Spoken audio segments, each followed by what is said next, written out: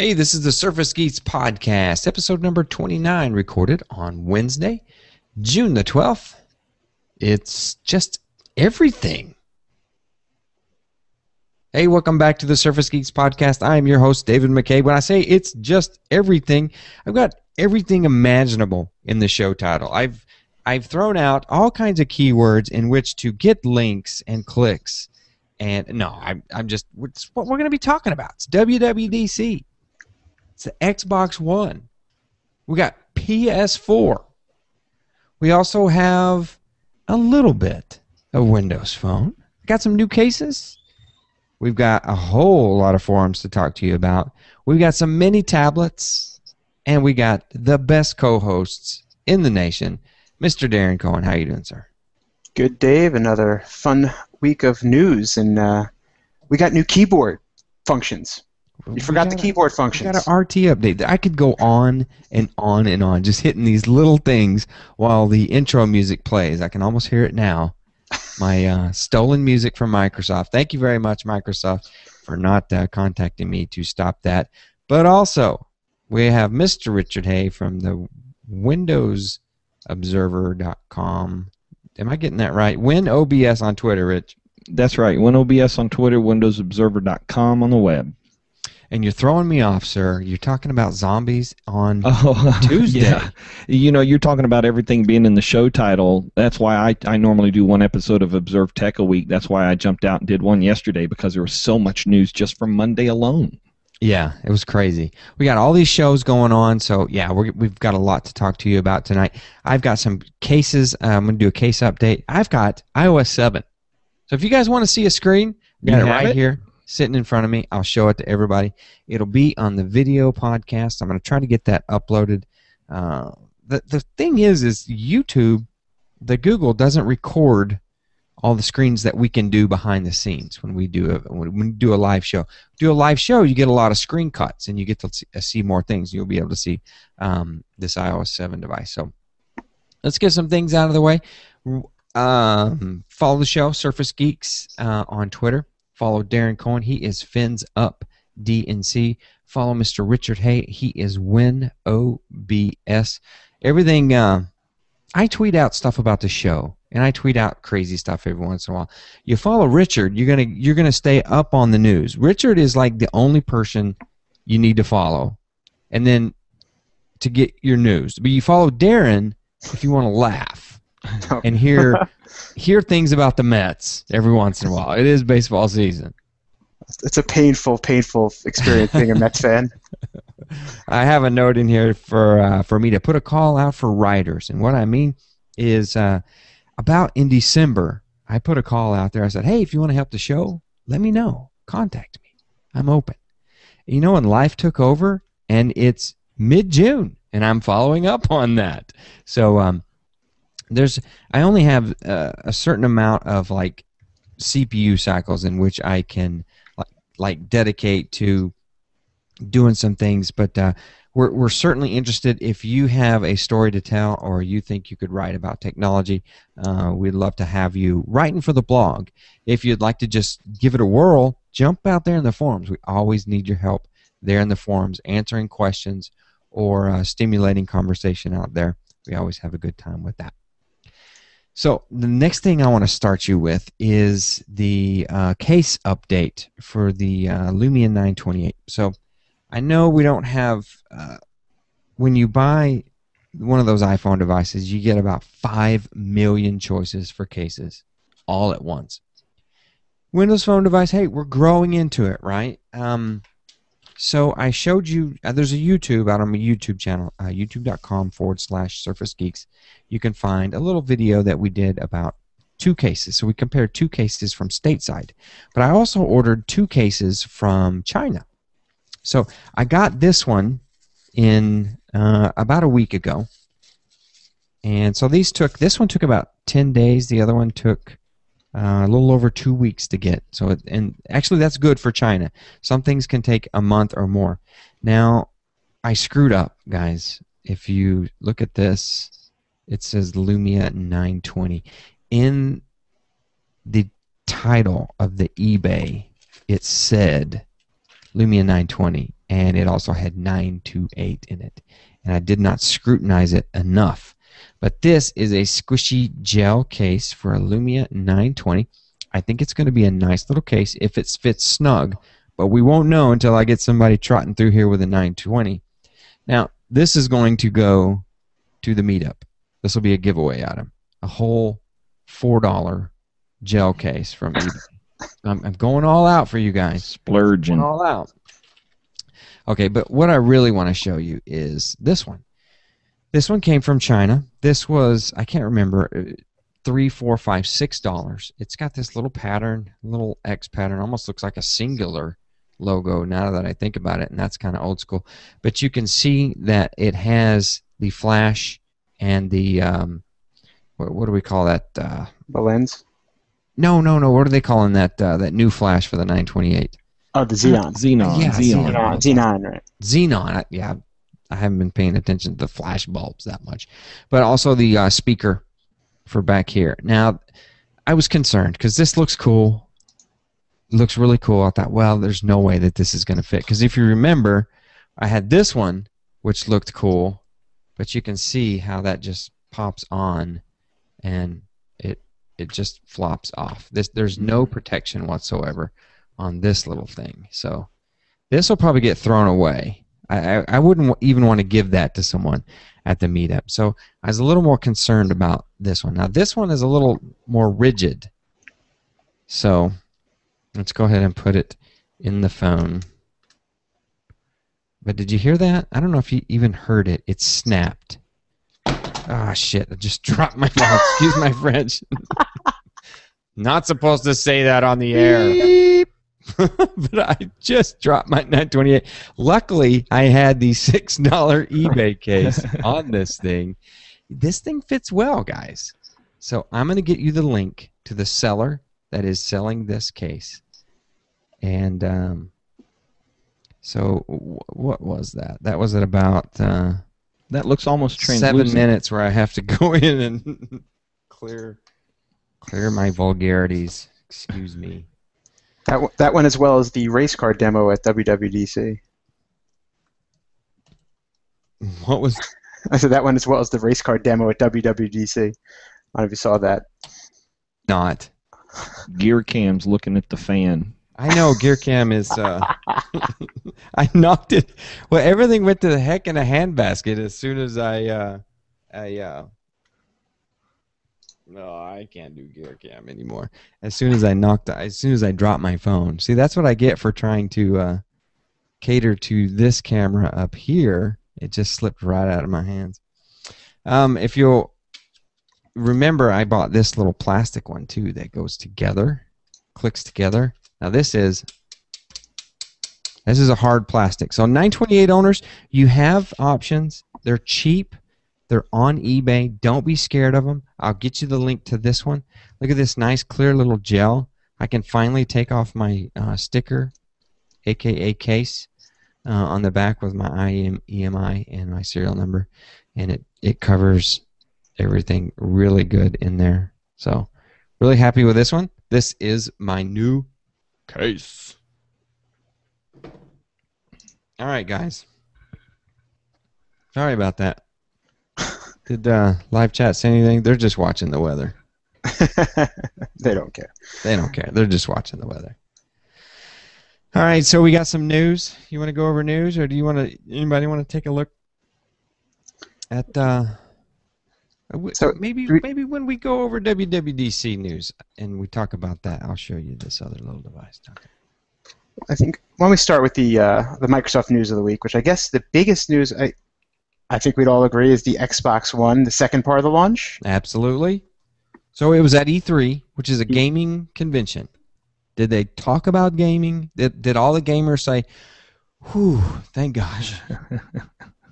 I'm sure that's exactly what you expected, was that reaction. Yeah, right. So they got a gripe about something, right? Yep. Okay. So did it go well? Who are we asking? I mean, I guess that's the whole definition. Did it go well? Okay, did it go well for gamers? Did Microsoft make a good impression on the gaming public? It went well after Microsoft finished their media briefing, and then at about 10:30 that night, it wasn't going so well. Right. Okay. That the would PS4 coincide when announcement. PlayStation 4 was announced. When they came out with a cheap And they price. poked holes and everything. They did a great job marketing. They marketed right to who was sitting in front of them, people who had lined up since Saturday for the press conference and wanted to hear exactly what they were told. And have since leaked out certain things that made those announcements. Yeah, little tidbits. obsolete. Exactly. Little tidbits. Well, we're leaving DRM up to the publishers. Well, Right. so's Microsoft.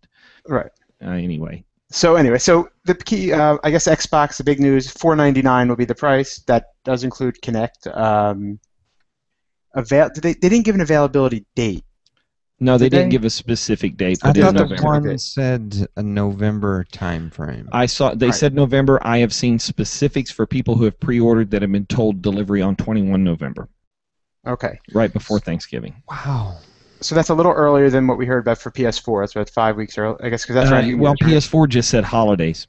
Oh, okay. So, I saw some January 1st things. well, out on there. the Amazon product listing, it says 31 December, but I've since been educated in Amazon product listings, and they put the final date in the window the company gives them for the product. Mm-hmm. So the date you see on Amazon is not an accurate reflection of delivery date. Correct. And, right. The PS4, their big thing was they came out and said $399, so already $100 cheaper. But for those that are not familiar, PlayStation Network always allowed multiplayer gaming. Now, like Xbox, they will be charging $60. I think it's $60 a year, which is That's about right. it's similar Less to than Xbox. $5 a month is what the slide said. Right. Okay. So they've So- seen the cash cow. They can get in on it. That's fine. But they forgot to mention hang on a minute. I just went. We were talking about the multiplayer gaming, but they called out $399 for their console that does not include their PlayStation Eye camera add-on, whereas Kinect is coming on the Xbox One. That's another $60 piece of gear that has to be added to have similar capabilities that the Xbox One does Right. out of the so box. We're So we're talking about a $40 $40 difference. Yeah. We are $40 apart. So did the gaming public react towards one console or the other? I mean, is this still, a core gamer argument here? With all the effort Sony made to point out we're not, they said we're not doing DRM. You can give your used games to anybody you want as many times as you want. They said everything exactly what everyone wanted to hear that was opposite of Microsoft, who had gone earlier in the day. Now, it's easy to go second because you already know what your competition's doing. You go in your war room, and I'm sure those You know war what you rooms gotta were pretty say. busy before that briefing, and they made some tweaks. I guarantee you, I believe Sony made some tweaks to what they were going to announce that night. Mm-hmm. In order to address those kind of things. And like Darren said, since then there's been little tidbits coming out in bits and pieces that they're not so far off of what Microsoft is doing as well. So, and of course now we've got some publishers coming out that are saying, like EA came out today and they said, we didn't ask Microsoft for DRM. So you got that kind of stuff going on as well. That one kind of stings. I Lots of marketing. Sometimes a company will put out one of those things and hope that for the good of all of those businesses, the other companies will follow along. It's like Right. the airlines raising the prices. Yep. Well, you know what? The next week, the next guy raises the prices. Exactly. The next guy raises the prices. And Sony said, no, this is our time to pull a little shenanigan. Yeah, they want to reverse what happened to them in the early 2000s with the Xbox 360 being $100 cheaper and their console being much more expensive, the PS3. Right. So it's kind of a flip-flop of the situation. But the reality is, I think, and I agree with Paul Thurrott on this, the hardcore gamers and the loyal fans are going to buy the console they want to get no matter what. And that's going to happen this holiday season. And then we'll start seeing the subsidized, he's talked about a subsidized unit with Xbox Live for 2 years and some other you're things. spot on, or he is Yeah. spot on.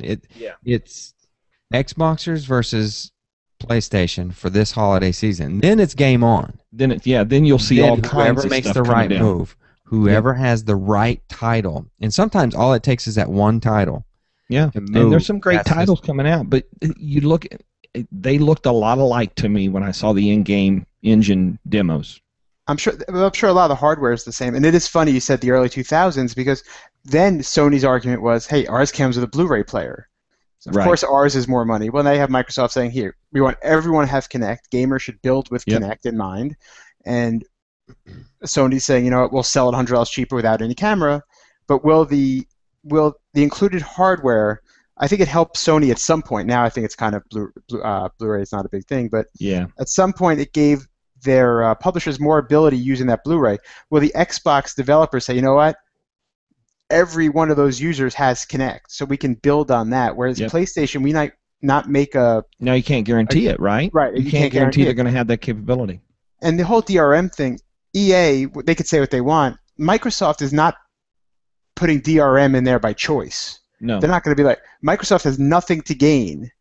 They're putting DRM in there because they want to attract the publishers. Right. And because Sony's publishers want their stuff to be protected and not to be sold or given away or cheated or copied or whatever, Exactly. So, and Sony then saying, you know, we leave it up to the publishers, unlike Microsoft. Well, they both leave it up to the publishers. If you don't want to put DRM in your game, it's not going to have DRM. Yep. And EA's, you know, they've had enough bad flack over the last few years. They're like, leave us out of it. But just, it is all about marketing, because that first half hour after the PlayStation demo ended at E3, all you heard about was $399, and then I know Richard, you went on Amazon like, wait, where's the camera?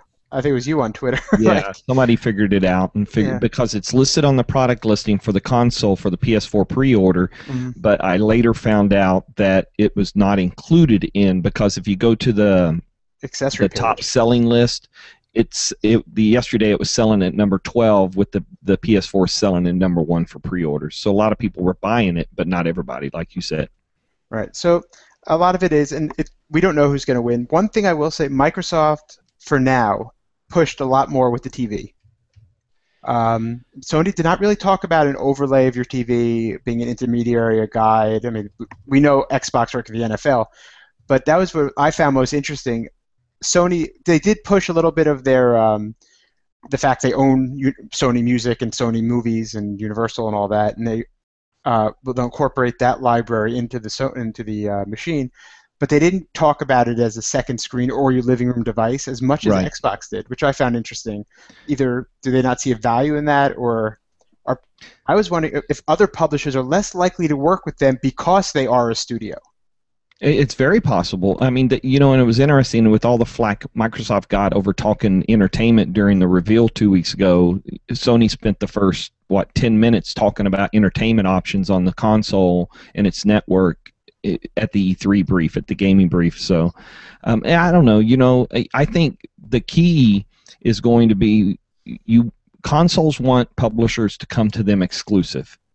And some publishers aren't going to be thrilled with some of the options that are out there on either console. Some more restrictive, some less restrictive. But that it's all going to be about, like Dave said, the game, that title that is on that console that really draws people.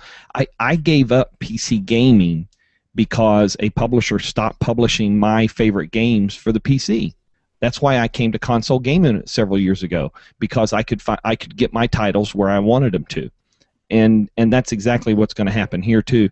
I think the hardcore guys are going to buy now. There'll be those holiday buyers, and then there'll be a lot of folks that will slowly upgrade as their consoles die off and stuff like that. But the nice thing is, at least most titles are coming out in an Xbox 360 version as well as the Xbox One version. Right. And what I found interesting was both Xbox and Sony. Sony did a lot of games coming out for PS3. Yeah, they're still and pushing. Xbox did too, right? About 100 titles they said in the next year for 360, and then there was more of that. Does the device have to be connected to the internet stuff with the Xbox One, which I really don't understand. If you're not, everything's connected now. It's like, here's a computer. Yes, it works, not connected, but does it really work? Right. So Microsoft responded, and we have in the links. Tom Warren of The Verge got a quote from Microsoft saying, "You know what? If you don't have internet and you're worried about, get a 360. We're still coming out with games for that. We're still right." So I think I wonder if we're going to see a significant.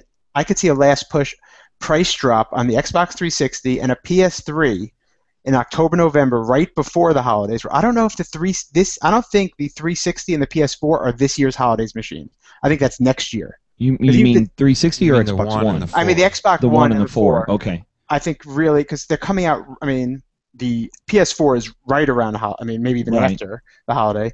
Xbox One is right before. I could see both companies doing a $199 to $299 price point for their older consoles. console, pushing all these new games and just trying to get them out. Well, we have differing opinions on what I think about that response Microsoft gave today. They just told everybody who wants to go to their new console and is worried about being connected to go to an 8-year-old console. That bugs me a little bit. Fine, if you don't like it, buy the old one. Right. Yeah, see, I don't like. I mean, that's an 8-year-old. But I thought that they came out and said the creepiness factor was okay. This thing's listening for everything. But didn't they come out and say? Yeah, they came out and cleared that up. It's just listening for on. On, right. Yeah, it's listening for the on command. People, they thought it was listening for more. Or that it was going to. There's a story that came out that said it's going to watch people's eyes and tell whether they're reading the ads or not. Whatever. Why do we have so much trouble? Is it just the media that blew this out of proportion? Because no, I think their marketing comes out and doesn't get it right. TV, think back to Dish Network, TiVo for God's sakes. Dialed in. Single night, calling home. Yeah, that's right. Even if you modded it, which I had a first TiVo 1, I modded the phone jack because it got blown out by lightning. Threw in the little Ethernet card, it called home every single night. It's always it still does. on. My TiVo HD does. Yeah. It dials in it calls in on the internet every day to update. I don't understand that. So what I was going to do is sell a little flap, a little Connect flap, this right here. Right, that you put, and you stick it over it like, here, watch the video. There. Yeah, exactly. That'll be $20, please. But meanwhile, all the people worried about that are sitting in front of the TV with their iPad in their hand or their Surface or whatever other tablet or phone, which have two cameras sitting on them anyway, and they're actually connected to the internet. Yeah. Okay. But even direct comment to move it along. Here's where you're going to get me. I'm not a gamer. I am thumb dumb. Left-hand keyboard, right-hand mouse. I'll get you on a first-person shooter. I'm good. Me too. I just bought a Roku 3 and am enjoying it immensely. I am finally using my Amazon Prime membership in a means in which Amazon intended me to use it to consume. And I'm stuck. I'm hooked. My boys love it. They've already watched a bazillion movies. When the heat of the day comes in the summer, like today when it got 95 with the heat index up to 105, we were watching Amazon. Give me that. Give me a lot of entertainment choices, but I don't want to buy in to either your point system or some kind of monthly system. Just let me have it. Just let me have it. I absolutely love my Roku 2 that I won last year at Tech Ed, and we hooked it up to the Wi-Fi, Amazon Prime. It is, like you said, it is the way Amazon Prime is meant to be consumed. Exactly. Just awesome stuff. Yeah. And I think that's one of the negatives of the Xbox. I think last time actually Richard was on the show, we talked about the fact I have to pay a membership to Microsoft to watch my Netflix, which I pay for on my box. Right. Yeah, when the other guys, it's free. I mean, granted, sometimes the experience is not as good, probably. My TV experience with Amazon is abysmal, but everything else is doing good. So, who was I having a conversation with recently, and I was talking about some rumors I heard that there were some possibilities. I think it was you, Dave, when we talked on the phone. That there's some rumors floating around that Microsoft, in order to kind of, to get some goodwill back, might take those premium subscription apps like Hulu Plus, Netflix, all of those kind of things that have that added cost, and pull them out from behind the Xbox Live Gold wall, and allow people who subscribe to those things to get them without having to pay the extra subscription. That would make me a very happy camper. Jim, I talk on the phone. I've got this one back here. You guys see this over here? I've got that old original, and I cannot put it in my living room. It screams like a 747, and I cannot. Which one is that? The old black one or the 360? Oh, it's a 360. It's original. Okay. It's a component. It's not HDMI.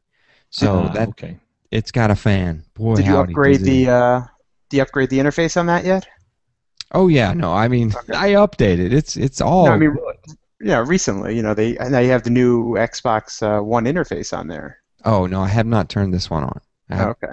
I had very little time to even make it to the chair on time. But I'm like you. I'm not a gamer, so the idea of, and I know that's why Xbox was going for the living room, was there, and we mentioned Paul Thurrott before. He's talked about how small of a market gaming really is in terms it's of very TVs. very core. So they're trying to expand that, but why would I, as not a gamer, I mean, once in a while I'll play Madden or play NHL, a sports game. I used to play, Duke on the computer, Duke Nukem, I think. But why would I spend $500 for I was gonna. that Roku box? Chat room is saying, why would I spend $500 and not pay the extra to game on it? Well, that's fine. That's fine. I am okay for them to charge for doing multiplayer. A small annual fee to have that. That's a lot of horsepower, and that costs them a lot of money to do. So I'm fine with it. I'm just saying, give me some of those front end apps that do not cost them bandwidth, that do not cost them anything. It's an extra measure in which to sell a box, because when you're comparing these consoles, and maybe it's just check marks. Sometimes they throw it in there just to say, okay, well, we have that too. That's a check mark. Yeah. It's Netflix. It's Amazon. It's Vudu. It's Hulu. And they have to do a better job. They have to do a better job of getting apps onto their console. I know they've talked about this on Twit before. How he's wanted to get a channel on Xbox, and how expensive it is to create, because you have to use a Microsoft certified application developer, and they're six-figure numbers to get the app onto. I heard that show. And Discovery just did it with revision 3, and they got it done. But so that is a big barrier to entry. Where Roku, you have every kind. Yeah, Roku's easy to get on. Not hard. Not nearly as hard. So it's like, if you're just concentrating on the living room and you think that's your big play, to separate yourself. Listen, you're going to get your gamers, like we said. If you have the titles, the gamers will go. But for that next level, you have to figure out how to get the channels on there. And it's you're not only fighting Roku and Apple TV in those. Samsung keeps really, really upping the smart TVs. Yeah, smart TV stuff. Yep. I wanted to pre-order, guys. I promise you, I wanted to pre-order. When I saw the price, I was like, oh, that's a nice new tablet. That's a nice new tablet. Those 8-inch tablets are getting advertised, and I want one bad. The Acer Iconia W3. When is this thing shipping, Darren? When do I get tempted? It's June. What was it? June 10th? Hold on. It's July, I think. July. Oh wait. I think they're going to be July, first week of July. Okay. There's a rumor. Something I read on Twitter, that there's suspicion that these tablets are the ones that they're going to give away at Build to the attendees. This Iconia W3. Darren, aren't you going to something here soon? I think that would be the one. Well, there you go. I'm just looking at the this article on this, and it's weird. It says ship next weekend. But okay, it's a different. W3 would ship next weekend from InfoWorld. InfoWorld says next weekend, and they printed this on the 10th. I mean, we're still 2 weeks away from Build. Right. So do you think they would? I mean, I saw that too, the thing about Build, but would they go with an Acer and not something we just saw what they did with Surface at TechEd, obviously. Either the next iteration of that or something. I read an interesting follow-up to that whole TechEd, Surface Pro, Surface RT thing, and Rod Trent, who's the IT community manager at Windows IT Pro, wrote about it, and he's talked to a few people, and apparently that deal's going to hit some other Microsoft conferences, they say. Okay. That for the $100 RT and the $300, $400 Surface Pro. I had a line on one. I had a scheme. I almost pulled the trigger. It would have been half the price I paid for the Pro. I mean, absolutely half. It wasn't the $399 that it was on sale for, but I couldn't do it. I just bought a microserver for the other podcast. No. Richard, what do you think of an 8-inch tablet running full Windows 8? You know what? My big worry on that is going to be, and this is a full Windows OS, right? This is a big style Windows, so that means legacy apps will run. There's the full-blown desktop. to me, that desktop, the touch targets are already a bit of a challenge on the Surface RT. So I think that's just going to be, and somebody just said it in the chat room, it needs to have a digitizer. I mean, I'm sure you can use one of those, those styluses with the big fat bulb on the end that acts like and a hope finger. that it works. And hope it works, but it's not going to be small enough target. You'd have to have a digitizer on that tablet screen to be able to work right, like the Pro has. So I think desktop's going to be a challenge on something that small. I think the modern interface, the Metro interface, would be superb on there. I mean, it's showing 3 lines of tiles, I think, in the screenshot. Yeah. That's what you get on a Surface, unless, of course, you use that registry hack I use in iOS 4. But I think it would work. That size would work very well in RT, and because you don't use the desktop for that much stuff. So I just think it's going to be too small. RT. And my eyes are bad already, so I don't need small. I really wonder if Acer would have leaned RT for a device like this, and just from the bad press and everything else, like, you know what? It's an Atom processor. It's x86. We can run the whole thing. Let's just put it on there and let our users do what they want with it. No, you know what? To me, the smaller screen size is perfect for RT, and it's, like I said, especially the modern interface and modern apps. That's what it's really built for. The desktop side. Can you imagine trying to use something like Windows Live Writer or some Word, even Word or Excel, PowerPoint on an 8-inch tablet? That just seems so small. Yeah, I agree with you. I think the desktop on the Surface is bad enough. Is bad on the RT is rough enough. It's a challenge. Well, so, folks, this thing's going to come with a full-fledged copy of Office Home and Students. That's true. That's Your right. nightmares 10-inch or are smaller going to tablets. They're going to give away Office on it. Yeah, which is smart, which is great, by the way. Well, this thing starts at $379 for the 32 gig, $379 for the 32 gig, and $429 or something like that for the 64. That's excellent price. Yeah. I mean, it really is. So this is one of those sink or swim kind of products that Acer is very known for releasing out there. We don't know if anybody wants it, but here it is. Oh, by the way, Acer is the company that has kind of been poking at Microsoft about Windows 8 since forever. They did, yes. Yeah. Somebody in the chat room just said you can't snap with it, but they did lower the resolution requirement for the smaller tablets, and I think you can snap. You should be able to snap. That smaller resolution. Yeah. I thought 8.1 was going to fix that. Yeah, but here's guys. Well, they're gonna 8.1's gonna fix it's mandatory now. You have whatever the 1/3, 2/3 split is. 8.1's gonna allow you to split the screen in any level you want. Right now on the current version of Windows 8 and RT, there's a minimum resolution to use Snap. But that's right. What's interesting to me, like people like us who know how to use the interface, we could use this just like we would use RT. Yeah. We could say but it's. When you market it as the run full Windows, that's again, it's that whole thing. You're setting yourself up just to be piled on. Yeah, no, you're setting it's a big failure, a big round of hurt coming. But guys like us, we know the limits of the machine. We're not going to try to, push it. Well, we are. Trust, we're going to, and we're going to yell about it, but. Only a little video production, run Photoshop, about 150 layers. Can you imagine doing something like Photoshop on the tablet? Yeah, on that little Atom. I was telling you guys earlier.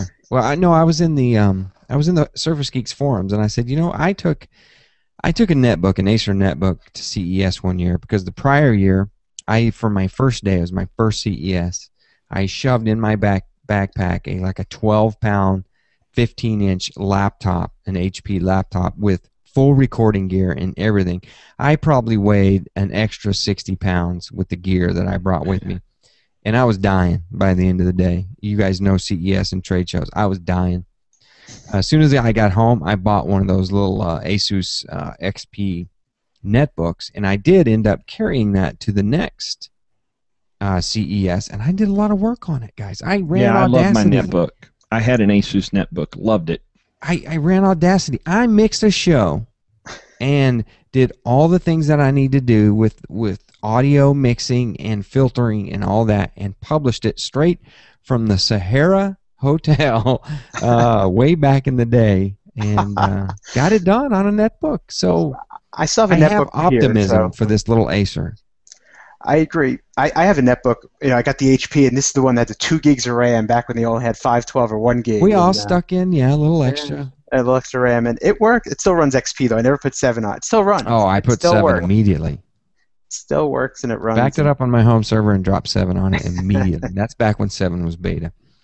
So that was quite a while ago. Okay, I'm looking forward to it, guys. I want to get my hands on it. Yes, I would love a digitizer on it. I'm afraid of what a digitizer price would do to it, but I'm also excited. Lenovo has the I don't know how they pronounce it, like a Mix. the It's a Mix 8, and the photos of this that leaked to the press show a very, very, I mean, we're talking like iPad mini type thinness to it. So one can only presume that the processor inside it is Haswell. What do you think? No, it's going to be. You think it's ARM? It's probably ARM if it's that Yeah, thing. if it's that thing. It's too thin. Some guys in the forum said it's probably going to be an ARM processor, but I'm still holding out hope as well because the Lenovo looks it looks like a quarter of an inch thick, just like an iPad mini. Lenovo really has been, and I think it's been even before Windows 8, making some great hardware. I went into a Microsoft store this past weekend, and I tweeted about my not so great experience, and they never responded. But anyway, I went one of the malls out in Jersey has a really big Microsoft store, and it was the first time they had the Yoga, but a bigger model. I think it was a 14-inch. Was the screen. new Yoga? Yeah, it was. Listen, for a 14, this is not tiny. It's not going to weigh a pound, but it's 3 pounds. It claimed 8 to 10 hours of battery life. It was just a nice piece of hardware, and it's good to see. I think that quietly, like all these, we see all these funky machines coming out of all these other companies. Lenovo still, I think, between the Carbon, their Yoga models, I think they're the only ones who so far have done a pretty good job with Windows 8. Yeah. Now, Lenovo owned 2012 Right. when it comes to Windows PCs. They did a really good job. Dude, talking with them at CES. R7. What's that? The R7. The Acer R7 that moved the trackpad from the front of the keyboard to the back, and it has that I forget what they call the hinge. The swivel monitor thing. I forget the name of the hinge they gave it, but it can be done into a tablet format. But they've moved that trackpad behind the keyboard so that you can bring the monitor down and set it right at the top of the keyboard, hide the trackpad, do type and touch. Yeah, that's just one thing. It says I'm going to use a mouse. They'll be like, I use a mouse on Windows 8. I use a mouse on my tablet when I'm sitting at a desk like I am tonight on my Surface. I think that's pretty cool. It brings the keyboard closer to you. It's unique, yeah. Ledge. So, yeah, it is definitely unique. I think it's a business machine. I think a consumption machine. It's priced very nicely, too, for the juice it's got. Yeah. So, all right. Keep me going. Windows 8.1. Amy, well, Ed Bott had a report that he's claimed, this showing some sites with a 8.1 Blue. It's going right after the mobile market, and that people are concentrating too much on the start button. And I think we've all agreed, first of all, that the whole idea of this big hubbub about a start button, and literally all it is a pinned start button. Instead of the little icon that pops up now in the corner right, when you go down there. It just pins it. So just interesting, given the numbers, and we see the iPad numbers and the cell phones and laptops compared to tablets, that Microsoft needs to get all in with mobile and tablet. And I'm a little, he might be right about where Microsoft's going, but I'm a little skittish they're going a little too fast away from desktop. And something happened. They haven't gone away from desktop, though. Windows 8 has a full-blown functioning desktop.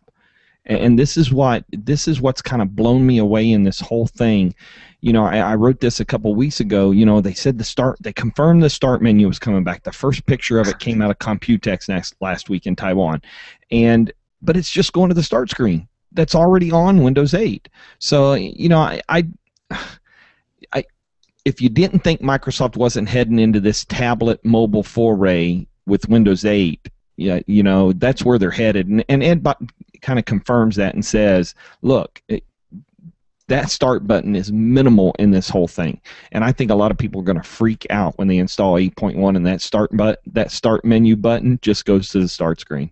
I I agree. think they're looking for the old school Windows 7 style start menu. I agree, and I think a lot of that's just based on, and Dave and I have talked about this week after week after week, how many articles have been written without saying it, insinuating that we're all getting our start menus back, Right. when no one has ever said that Nobody's at all. ever clearly said it, right?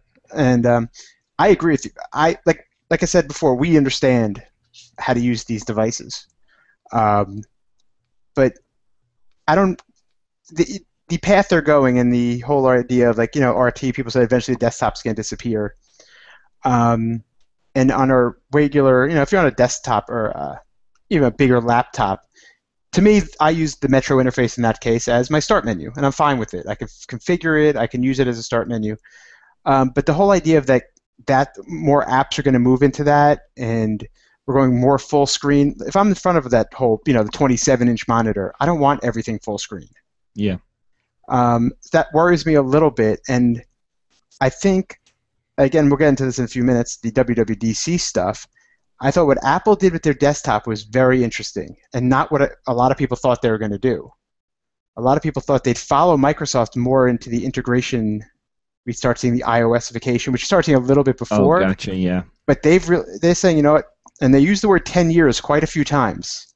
For the next 10 years, we're giving you this desktop operating system. And I don't think that was an accident. I think that's in pure response. If you want a desktop, we're going to be the one to offer it to you. So. Yeah, then they better make it more affordable.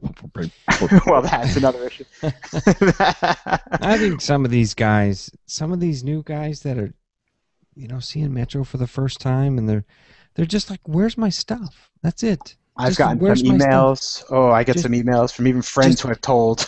Help them find their stuff. You move my cheese. Yeah. Show me my cheese. It's over here. Here's your desktop. Here's how you can group new icons. You want to go back to Metro to play with that new stuff? You hit this little button down here on the bottom left. That's what I tell people. Just somebody said Apple desktop doesn't have a start button or start menu. Right, that is true. No, it's got a dock. It does have a dock. It's got a dock, and that's where you put your stuff there, and you can still drop things all over the desktop. You can fill your desktop up as much as you want. So. But it is interesting to see. I think a lot of was that planned? Is it in response to? And where is everyone going to go? And who knows? Like people worried about business and enterprise in Windows 8, and the amount of enterprise or business even thinking about Windows 8 right now is so minimal, as they're just starting their Windows 7 rollouts. I said this before. Microsoft still has 2 to 3 years to really worry about the enterprise, and it would not surprise me if at some point there is not 2 separate operating systems, but 2 install tracks about how the systems will work and what you run on and what you start. And we'll have, now you have boot to start, boot to desktop on this 8.1. Yeah. I think that's the first, the first little nugget of cheese, as you can call it.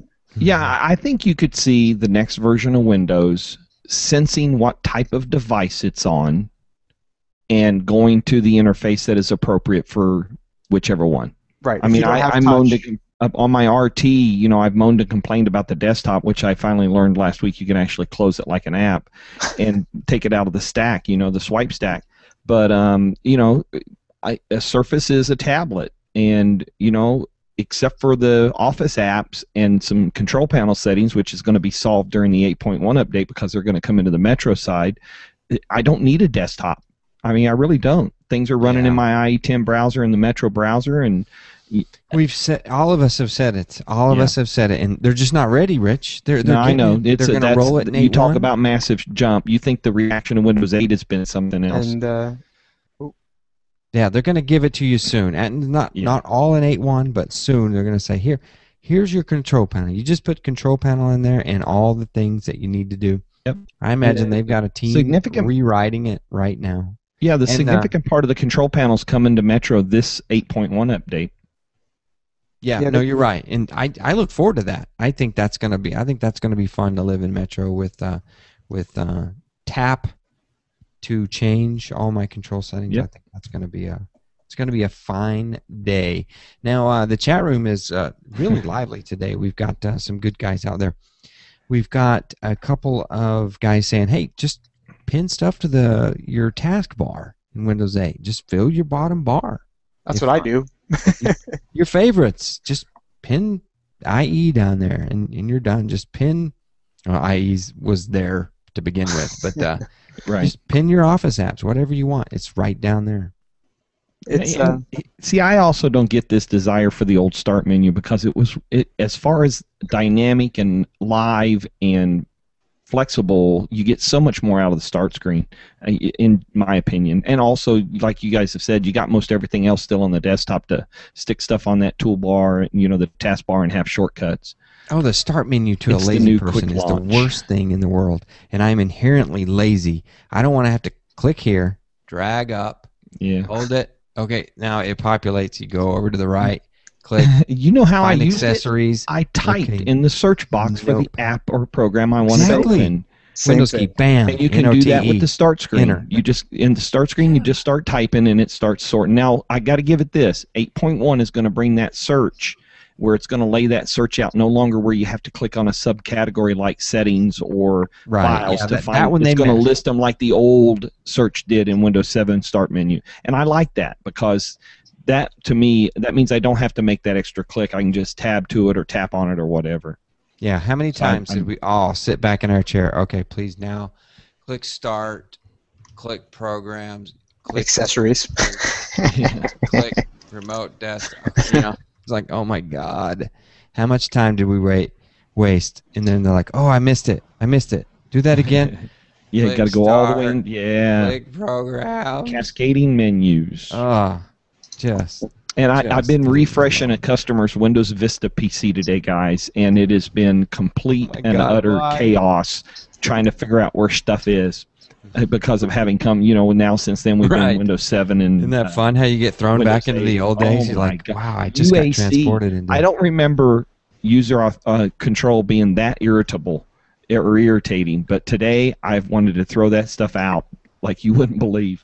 But that's funny, though, because we as geeks, we don't understand that a lot of these folks that use them out there, the majority of them, and my wife is one, I know people in your family are them, they click.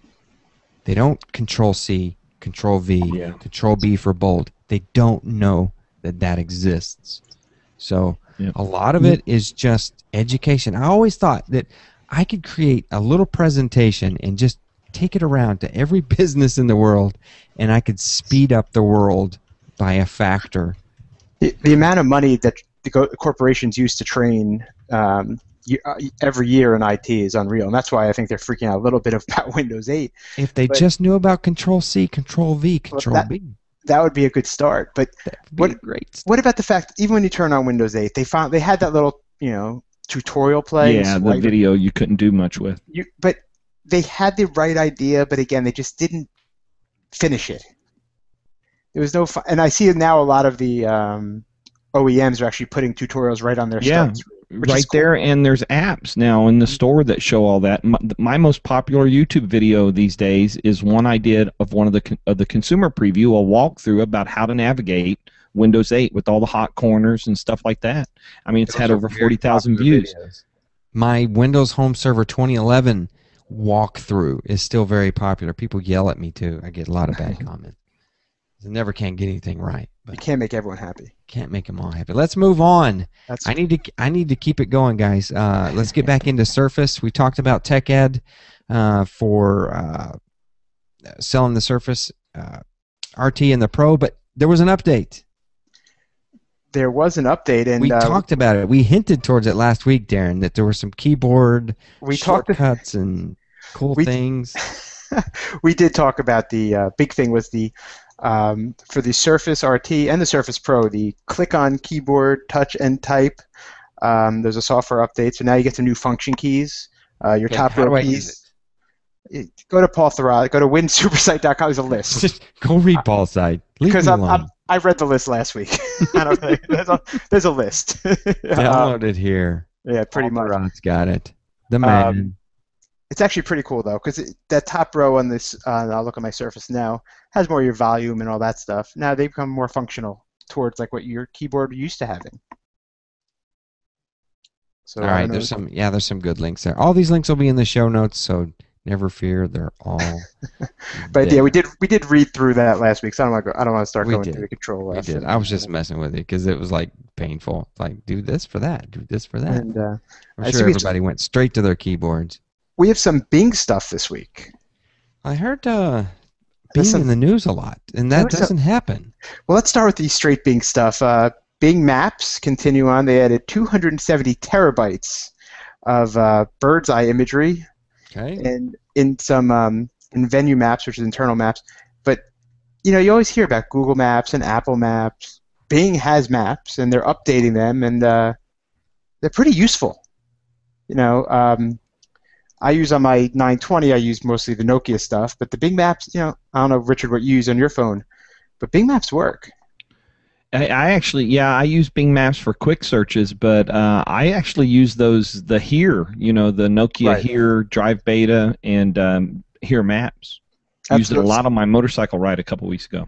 So we use the Nokia stuff, but Bing is still going all in with their maps. They're still they're part of the game, and that'll bring us into something inevitably we had to talk about, which is WWDC this week, Apple's Worldwide Developer Conference.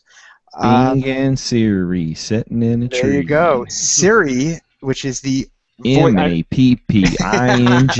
I hope not mapping, because searching. Actually, searching is the right word. Searching, yeah. Siri, which for the three people who probably never heard of it don't know, is the voice query tool on iOS. Well, now instead of using Google to answer your questions, we'll use Bing.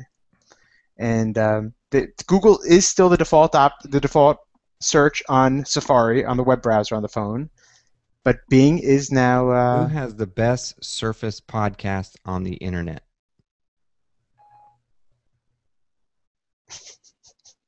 What's a Surface? Doing this live. Oh, she's stuck, fellas. Sorry. Are you on iOS 7? Yeah, I am. There we go. You already broke Siri. You can change to a male Siri. voice now if you want to. I know that was big news. Oh, I read apparently. that. I saw that today. Somebody said it could be a male voice option. I think that was because everyone, including What is the Microsoft, is weather mocking. in Chicago?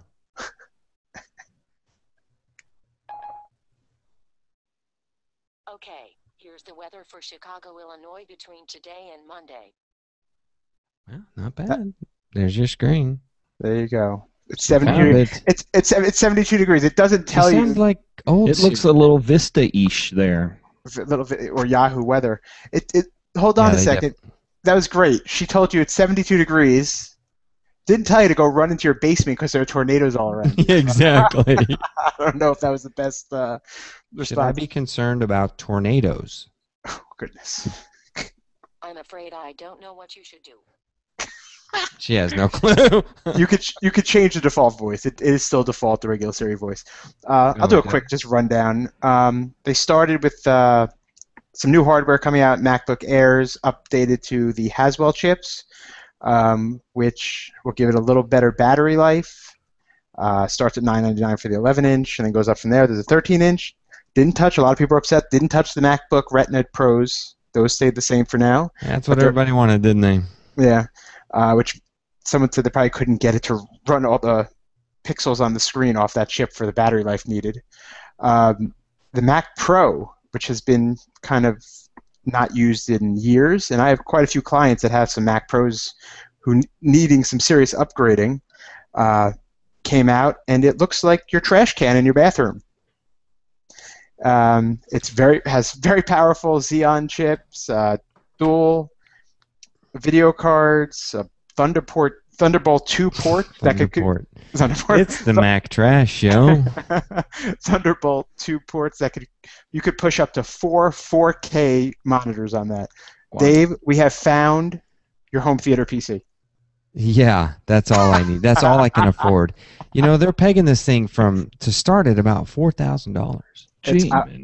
I'm guessing it's going to start higher.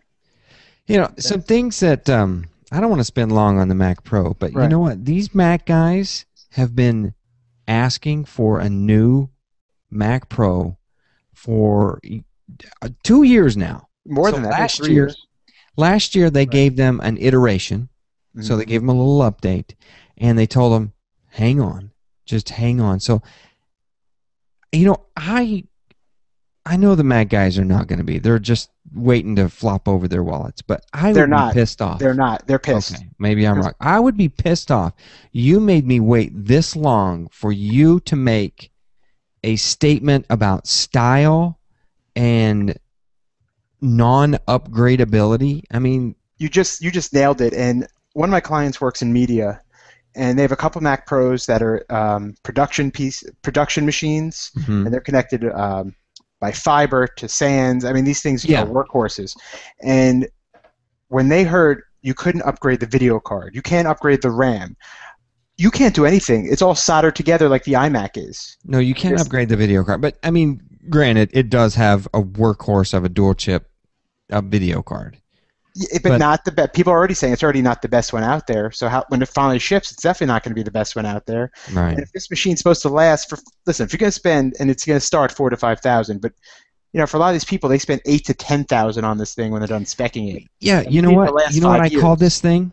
It's the Final Cut Pro Mac. That's what it is. Because what about the audio guy who needs like a dual Xeon? Where's his Mac Pro?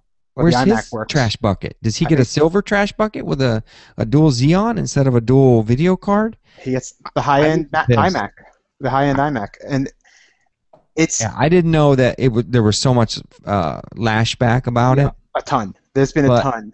I would be livid. This thing decked out is going to be $6,000. I bet you it's going to be $6,000.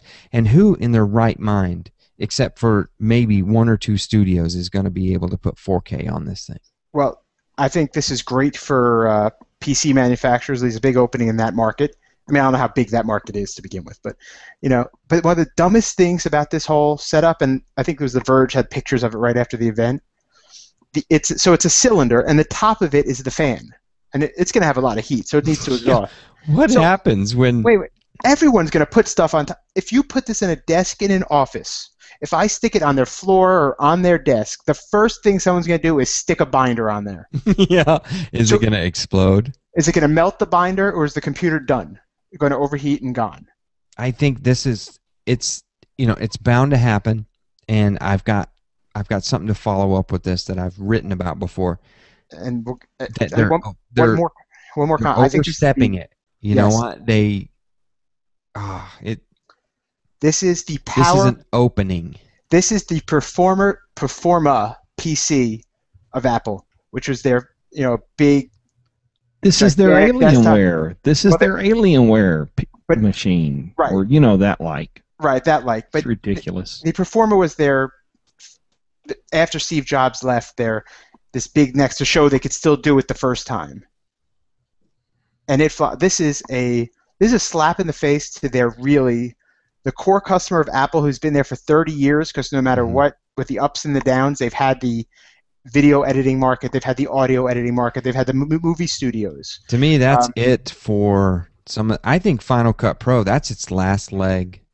That's it. Those guys that were just on the fence about it, about going with those other programs, whatever they are, those professional programs, I think that's it.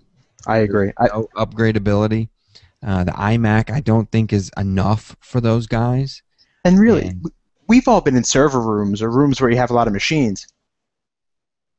Cylinder? Well, now I get it. It's the Mac thing. It's the Apple thing, right?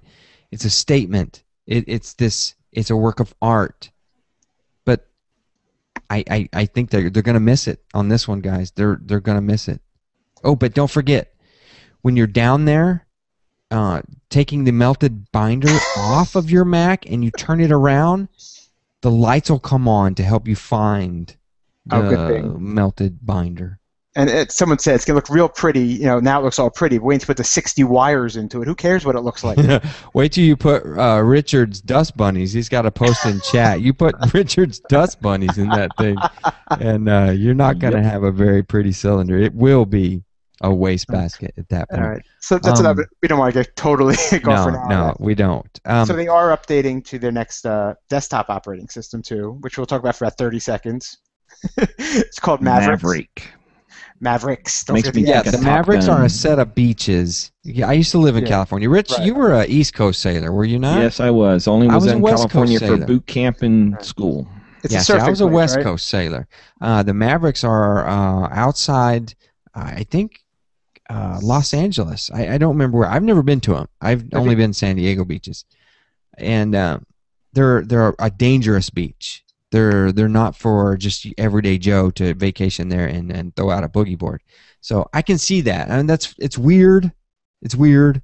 They're going to get a lot of Top Gun references, like your Mavericks on your iMac and the Goose on your Right. Mac Mini or whatever. Yeah, so I understand it though. Okay, so they're going with California places, but That's fine. That's fine. that's fine. That's fine. What you They're want to do? It's better right. than cats, if you ask me. Okay, that's fair enough. There are two features I think that I thought that were worth talking about. One was notifications from your iOS device also show up in your on OS 10 while you're using it, and they're actionable. So if I get rid of, if I get a new text message, it'll show me on here. I could delete it on my computer. It's deleted on my phone. That's great. Google's doing the same thing with Chrome and Android. That's smart. It makes sense. Great. The second I one, technically get alerts on all my Windows devices these days. My Surface, my phone, my desktop. you get all those beeps at the same time, right? Yeah, I get them everywhere, Sorry. especially tweets. It's in stereo. The second feature, which I thought was awesome, works with Apple TV, and it's kind of funny to us. Windows people, we complained about our dual monitor support. Our dual monitor support, multi-monitor support, blew away Apple's. Apple's was backwards and didn't work right. So they finally came up to speed in their They multi-monitor. finally fixed it, and actually fixed they it. did a pretty darn good job this time. They did a really good job. 2 years behind, but they Right. did a good job. But the coolest feature, if you have an Apple TV wirelessly, before you're able to mirror your screen onto your Apple TV. So you could send to AirPlay, it goes to your Apple TV. Now you can use that TV in any room as your second screen, Right. not just mirrored. So you could be for $99, I'll throw this in every conference room in America. Just have a Mac sitting around. I could do what I want, throw the second screen up, throw the PowerPoint just on the second screen, and off we go. $99.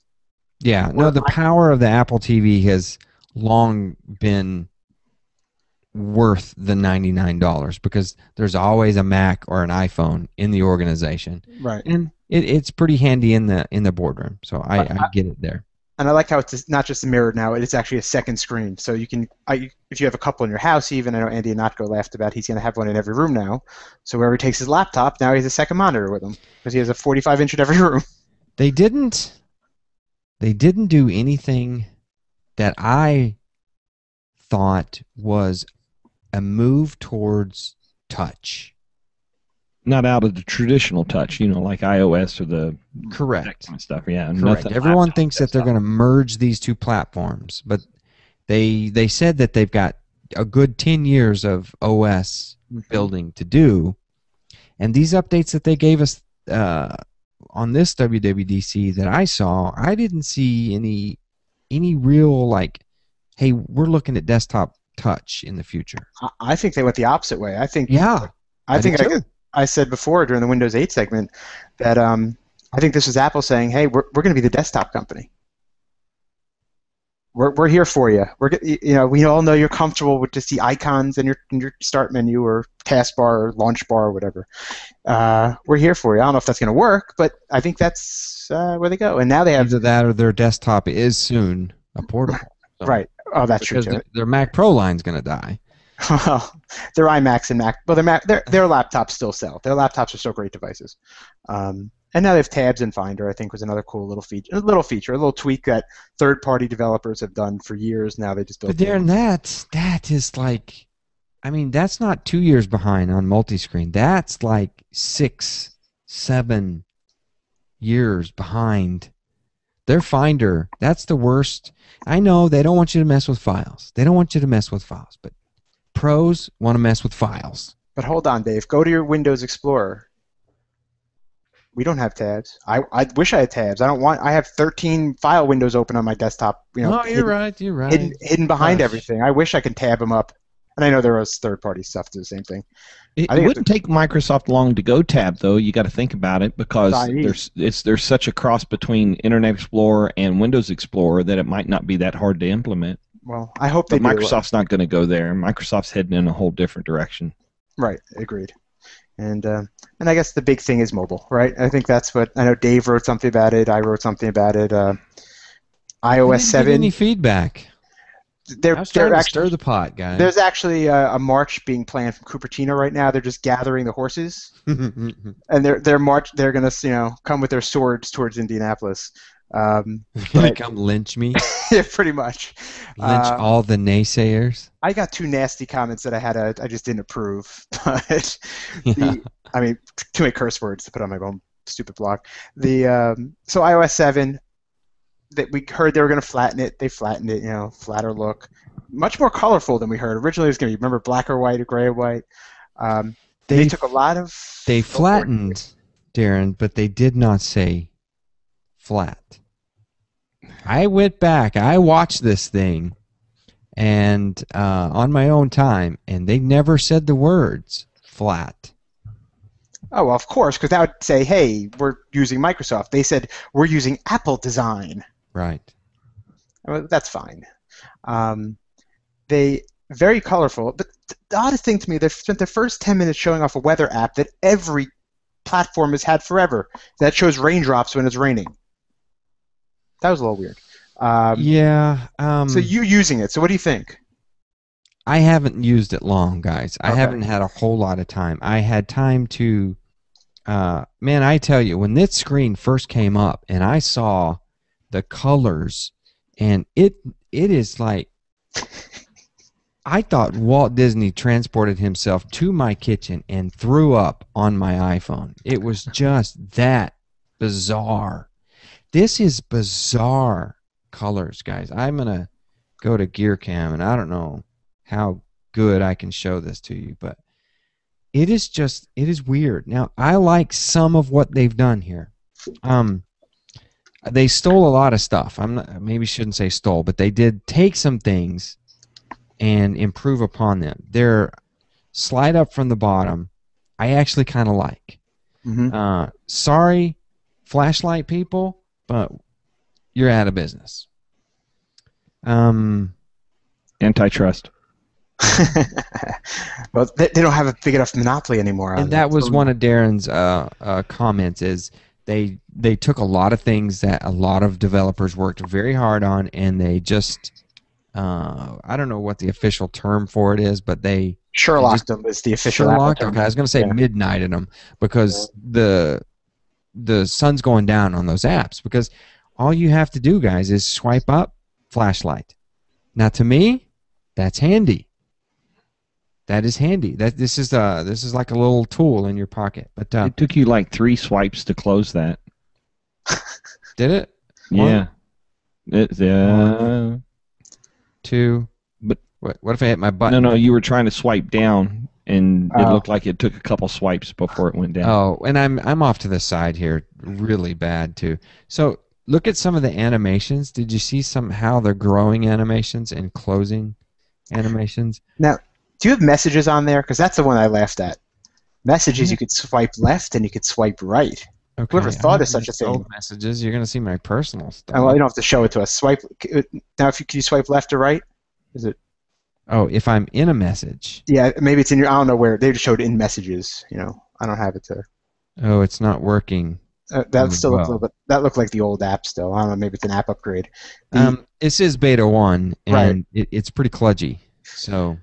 Somebody in the chat room said Windows Phone needs a quick access function, something, similar to that, where you do a quick swipe up in or whatever it is, and you gain access to some kind of a center.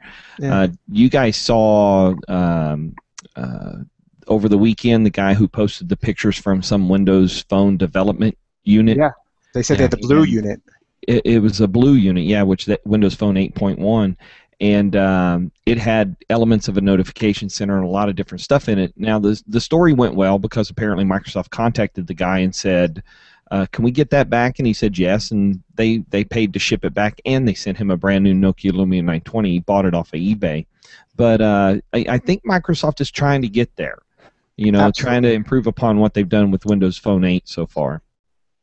And But people slick stuff in the iOS. I agree. There's some, I've never extensively used an iPhone. I've messed around with them and that kind of thing, but never extensively used them. Well, So I can I tell don't you, know. I daily drive. This was my daily driver for several years. Mhm. Several years. I like what they've done. I mean, honestly, that's a picture of my kids on the top there. They've done a good job. Some of these colors and some of their choices, I don't understand. I really don't. The iTunes looks a little bit like a old One Zoom thing coloring. that I thought was really cool, and I'm going to show you here on this camera here, is a simple tap on the screen and pull down, and you access your search function. This is the function on iPhone that works really well. Now, in the past, you would swipe all the way over to one side. It doesn't work anymore. It doesn't work anymore. You would swipe over there, and you would tap. I would tap DARRE, and it would instantly find Darren Cohen's contact, my text to him, and all the emails that I've done with him. Fantastic job. Now they've kind of moved it, and it's just I can't do it and not look at it. It's just a little swipe right there, and it comes at the top. Now that's different because they have a top-down swipe, which was in iOS 6. Notifications. Notification Center. So Which is Still there, right? Notification Center, which is still there. Okay, get rid of that. Now you've got swipe up. Dave, how many balls do you have? How many balls do I have in my game center? Is that what you're No, talking I'm about? talking about the strength indicator.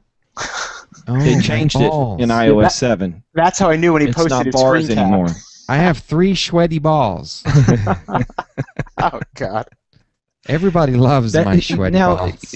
But that's a pretty significant departure. Just one little thing. That's a pretty significant departure from the industry, right? This I is mean, the industry major. uses bars, has Right. for years. This is Apple's. Yeah. Oh no. See, I don't mind crap like that. I don't. That's visual, but I think it's also in response to the bars thing, especially in the little to big. Apple got a lot of crap with their iPhone 4. Yeah, that's true. Yeah. That it's only a 2-bar. It still works. I don't know why people they panicked, but The other thing is, do you remember when Android came out with their little active desktop thing and it would move around and live backgrounds. Yeah. I think it was did Froyo, was it 2.2 that came with that? Yeah. Yeah. This is what this has. I have a background on here and it's pulsating. It's moving. It also moves with your phone. If you tilt it, if you put a picture of your kids on here and their face is obscured by one of your icons, you tilt it and it moves. And so you want to say goodbye battery life. That's your problem right there. The only thing I don't like about it is you click, tap, and you get your group. You get a little group of icons here, and now they've made it so you can put like unlimited groups in here. So or unlimited icons where you were limited to like 12. All right. But you have to keep swiping next and next and next. Which somebody in the chat room made a good point, though. The one thing iOS 7 does not do, once again, is bring what they call glanceability, the ability to just quickly look at the screen or to look at the icons, again, live tiles, to see what's going on or what the latest information is. Now, I typed back in the room and I said, that's a great point, but they might have even gotten accused of copying Microsoft to another whole level. You know, they're already getting banged on pretty good. Actually, I don't think they're getting banged on that hard about copying Android and Windows Phone. In fact, it's funny how most of the tech press is going, yeah, they copied them, but they did it better. They did it better, right? Yeah. They innovated. They don't that have makes glance it and okay. go. If what you're saying is you want glance and go, Yeah. you have to pull down the center here. But And even what do that's you have not today. I showed you today, right? There's Okay. a tab for But you're talking about all. Notification Center. Notification Center, which has improved a little bit. You got all your tweets that you missed. Those Okay. are my mentions, and here is emails coming up now. But So- on that start screen, when you hit the button on the phone and turn on the screen, is there any indication to tell you that you've had tweets that you've missed or there'll be anything numbers. of that nature? It's still the old school. Still the old school static icons. Yeah, with the little With the bubble. little See indicator, my and they little have Twitter that- bird there with Okay. the little red. But you don't know who One. that's from, because No. on a Windows Phone at least it'll But you can't rotate you and can show. go into all and you can see the tweets that I missed Yeah, from I think who and who and who and who. right. I think what Richard's saying Okay. though, and I agree with him. It's the Windows Phone. We have the live tiles. Yep. Android, you have widgets. I can make and some Android iterations, the HTC One has the blink, whatever they call it. You have all your feed right in front of you, almost like a Windows Phone. That I just press the one button, light it up. Okay, I see everything. Close it. Nothing. Done. Where the Apple, you still have to go either into notification.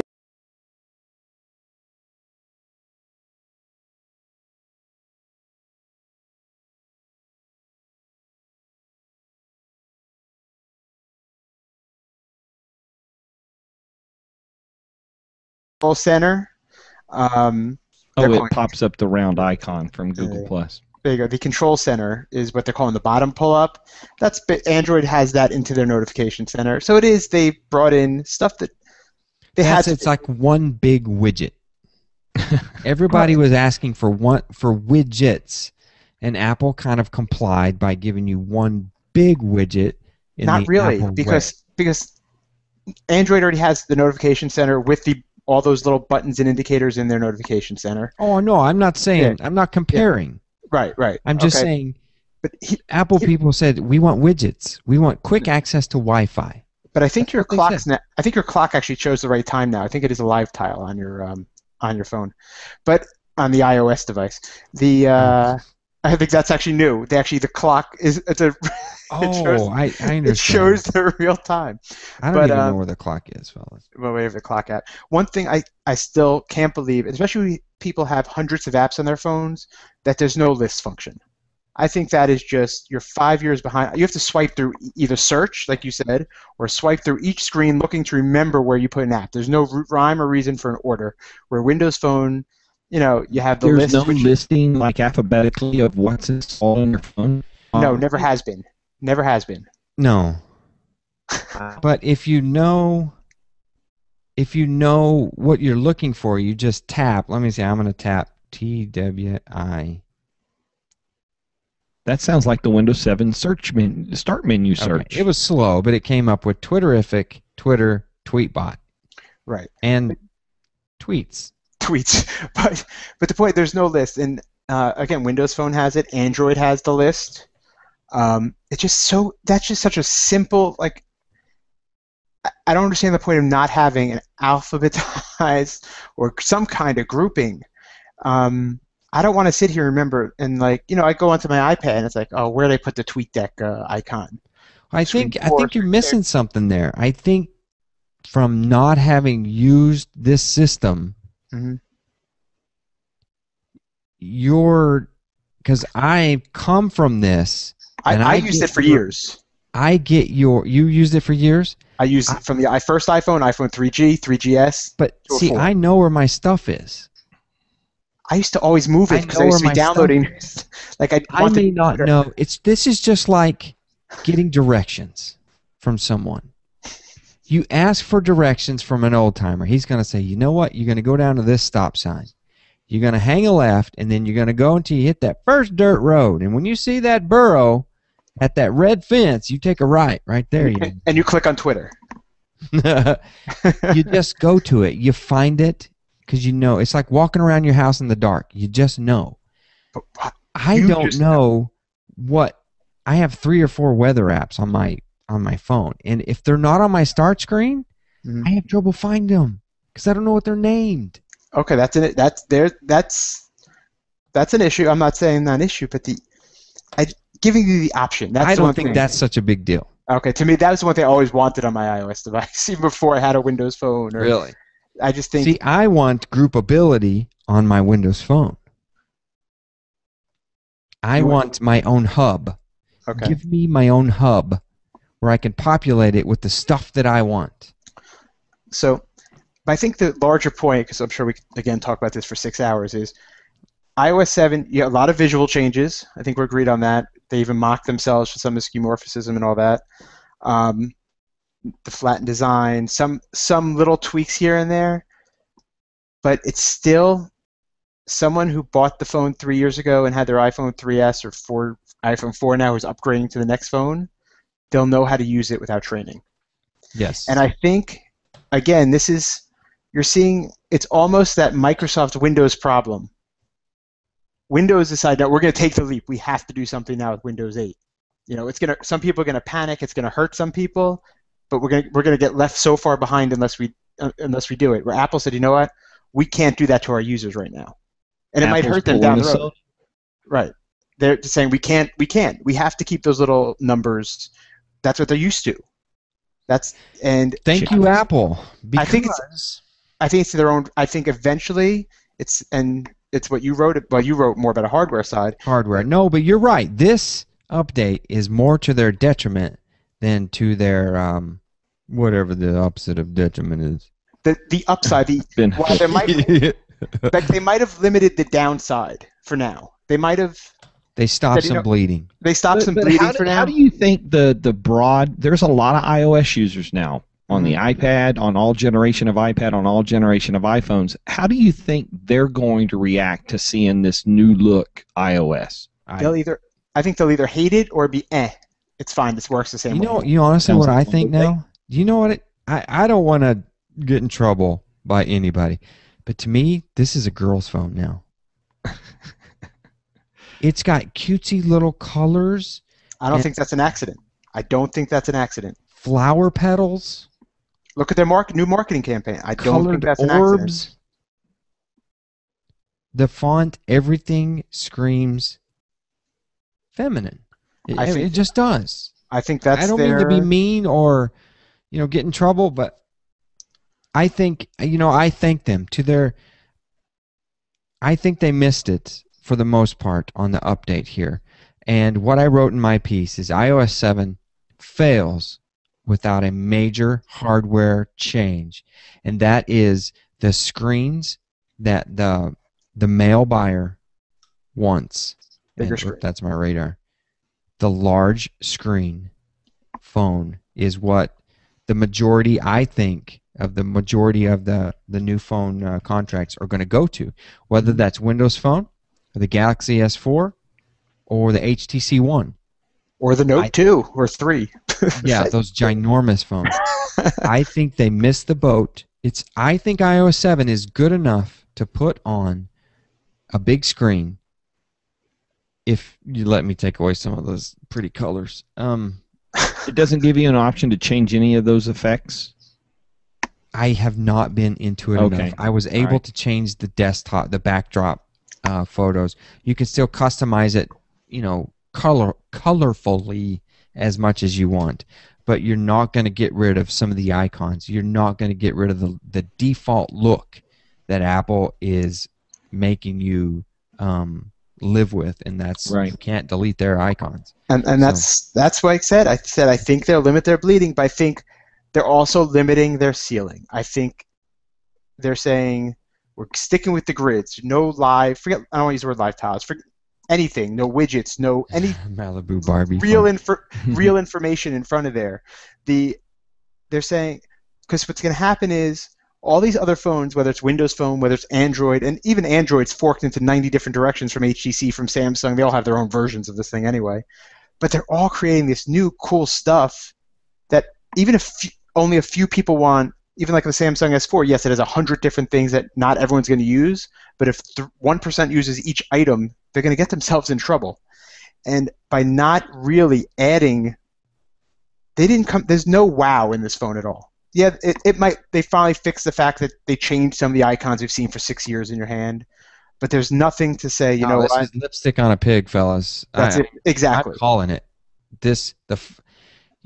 I said in my article, iOS 7 fails without new supporting hardware. They're going to get their numbers. They're going to get their numbers to tout. We have this many install base, and X amount of our phones are on the brand new iOS 7. They're going to get them from the iPhone 4. They're going to get them from the 4S. They're going to get them from the 5. It's lipstick on a pig unless you make a bigger phone. Because I was semi-happy with this phone, and I wanted something bigger. My contract is up. I have it. A big phone. A big, nice, lovely 928. You're going to lose your market share. It's not going to be a lot, but you're going to bleed them little by little. And this color scheme and all these little things that you've done are not going to keep people on your platform unless you bring them something other than a 4-foot tall iPhone 5. A 5S in the same hardware package is a fail. I'm picking up my keyboard. I'm just ready to. I agree. It's a fail. I think that again they're taking the safe route.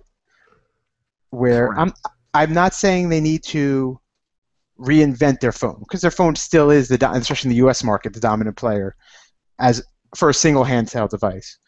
But everyone, you don't have to be an economist, you don't have to be a numbers person to watch a trend line. You don't have to see. You could see what's going on. The competition is getting better. As much as we can make fun of the BlackBerry, the Z10 or Q10, whatever. The BlackBerry Z10, I don't think it's going to take off, and it's still a really nice handset that has some really cool features in it, though. So they've innovated a lot. And even the multitasking on that, which you didn't show off right there, it is right out of Windows Phone, which is right out of WebOS. Oh, yeah. No, the multitasking is very cumbersome because it's new. So right. I will double tap. Double tap. There and you you go. get... I hit the button again. That's what I say. It's very sluggish. But and yeah. you get the apps. Now, what I like that they did is they put the app icon, the identifier at the bottom. Sometimes you get an app on a screen that you might not know exactly where you are in that app, but look at that Amazon Video Player or Amazon Cloud Player. It's not live. His little icon is right there down at the bottom. Mm-hmm. I think they did well with that. Okay, but the things that they quote unquote borrowed, which is fine. They implemented okay. And like I said, I even wrote this too. I have zero problem with you have to give customers what they want. If they're screaming for something that someone else has, you have to give it to them. And I think we're getting to the point now, and it goes for all operating systems. Microsoft, Windows Phone 7 had a lot of WebOS features. Even this has Microsoft Windows Phone and Android features. Android originally, the original Android phone was a copy of a BlackBerry, and the interim, an iPhone came out, and then the Android G1 came out and it looked exactly like an iPhone. So you have to it's just the point, they got to stop yelling everyone's copying, because they're all going to get to a point where they're all going to listen, Windows and Mac have been taking back and forth for how many years from each other on OS 10 and Windows. So people shouldn't worry that much. And the whole idea of people on, and it's so annoying, the noise. And you really see it with Twitter and Google Plus if you're ever on there. During these events, I mean, Apple could have said, we cured cancer, and 50% of the people would have been screaming bloody murder, how awful this company is, and they just copied. And they just copied. Apple could have went up there and said, you know what, we're introducing nothing today, and a percentage of the people would have said that this is the greatest day of my life. Yeah. I don't understand why people. I just want to use a phone that works for me, for my work, for my personal. I don't understand why people are so caught up, and I think the Nokia Lumia ad we've shown here before, the little fighting ad, is the greatest ad of the year, because that just shows how stupid this whole thing has become. Yeah, we got to roll, fellas. As much fun as this is, we definitely have to do this again. I definitely want to get Rich on here. I want to do one app of the week. I did. This is from Kyle. WinFan Kyle, he was on the show early on in Surface Geeks, maybe 2 or 3 episodes. Kyle helped me out, get me rolling. He introduced me to an app called Insider. Insider. This is the coolest app ever. There's a free and a paid, and it gives you, you can pin this to your start screen. That's my battery, guys, 100% right there on my battery. I've got quick links to all my Wi-Fi, everything you need is right here, maps. It tells you how much storage you have available. You can flip over to today's Bing photograph. You want a widget? This app is one big freaking widget. It is awesome. It is called Insider. Now, there's another app called Windows Phone Insider. That's not it. This is just Insider. I guess it gets you inside your phone. I have made a choice on my iPod app for so now playing. This is the last show I listened to was Mr. Rich. Uh-oh. Special. The my iPod app is now What's it called? It's called iPodder. Let me make the icon bigger. iPodcast. I don't know why these guys called it iPodcast, but I made the app looks like iTunes. It's they need to change it's a that. podcast app. It's a podcast app. They've done a real good job with this. I think that they've got some potential. That is my app of choice for podcasting now. In a very, very close second is Carboncast. I still have a couple of issues with Carboncast I'm trying to work out, but for now I'm using this other one, and I'm happy. I'm back to listening to shows. I'm not suffering like I was when I was angry at these podcast apps. That's it. Surface Geeks 29. I'm just going to give one quick tip, really quick. Okay, give it to me. If anyone you know is looking for a phone and doesn't like spending a lot of money on a phone, I held for the first time this week the Nokia 521. I went to the store, which is the What'd you T-Mobile. Unbelievable. Yeah, it's smaller than our 920, obviously. It's a smaller version of that phone. Carrier? It's T-Mobile for $100 off contract. So $100 and you've got a phone. Is it going to cost you any money for If you're on T-Mobile. If you're on T-Mobile. if you want to suffer through T-Mobile? Right. Well, I don't know. I guess some bands would cross over to AT&T, but I don't think you'd get the 4G or LTE. But it would work. Well, can you just put on minutes? They do. I think they do prepaid plans. Okay. But there's no contract. So you could just buy it and have it for a Wi-Fi device if you wanted to. If you want, they make you. No, I think. Well, I don't know. I think you could just pick up the phone. They sell it at the Microsoft Store. I'm pretty sure you can just buy the box. That'd be kind of cool. Right, it's like a little Zune. There's my Zune. The Zune phone, whatever they are. Zune is back. It was really, really just for $100. You see what they're selling for $100 on contract, and then you see it's really impressive. So if anyone either doesn't want to enter a contract, travels a lot because T-Mobile is a GSM phone. You could stick SIMs in it from around the world as you travel. That's one thing they're great for. Buy a SIM every time they go to a new airport and around the world. This phone's great. Go pick it up. Go check it out at the Microsoft Store, T-Mobile Store. But Hey, and you definitely want to register for the meetup. We've got 32 out of 90. There's seats left. The giveaway list is growing and growing and growing. I've got a Drobo, Boxy Box, a Roku, some Silicon Dusts, HD home runs, another NAS machine, some Seaton stuff.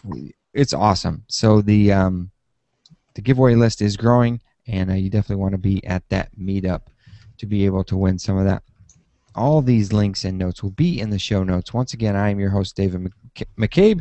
Find me at Surface Geeks on Twitter. Mr. Richard Hay is available at WinOBS on Twitter. Richard, thank you very much. No problem, guys. Nice to be with you all. And just want to put out there as well as WindowsObserver.com, the Observe Tech podcast is out there for you guys to listen to. We are just 7 episodes away from number 100. All right. I'm pretty excited Definitely, about guys. that. If you're Counting that listening down to every this week. show, you must listen to the WindowsObserver.com. Go out there, get your RSS links for his podcast, for Rich's podcast. You will not regret it. Darren is at FinsUpDNC on Twitter. Darren? That is it. I have nothing else to add. I'm all 29. out of it. We're just Air. riled up and ready to go. Join me next for Home Server Show if you're standing here watching live. Otherwise, we're going to take a week off. We're not going to be here at all next week. I hope nothing major happens, guys. I'll be tweeting you from the beach. I'll be in South Carolina. Anybody in South Carolina wants to have a beach up? That's Just a beach a couple meetup, states away from me. I'm game. But otherwise I'm on vacation. That's been number 29. We'll see you here in 2 weeks. Goodbye.